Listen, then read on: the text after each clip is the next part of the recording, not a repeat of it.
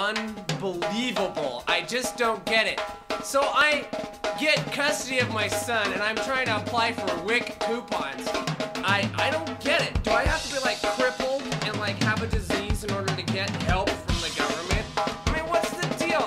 All I want is food for my son. I don't want like a car or anything like that. I just want a little help so I can pay for, you know, food, maybe a little bit of a preschool on the side, you know, some little bit of that nacho action. No! I don't get any help from no one. It says, and then some bitch in front of me in the Safeway fucking drives up in a fucking Mercedes, and what does she pay for? In WIC coupons. You should have seen the rings on this bitch's hand. I was floored. I'm thinking, lady, you got a Mercedes, and you're paying... So here I am with a 12-pack.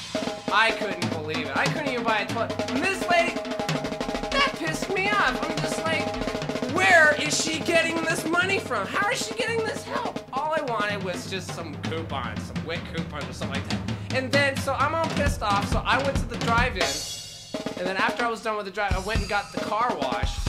And then here I am, washing my car, and who do I see? The same chick washing her car. I mean, this lady didn't skip a beat. I don't know who she's on the back for, getting her, you know, whatever, but she got it washed. She's got washing her car with her rings on and her high heels and her milk. She had like 16 gallons of milk, the non-fat milk. She wiped out the milk section of the store, washing her car. I'm thinking, God bless us all, everyone. America, where anyone can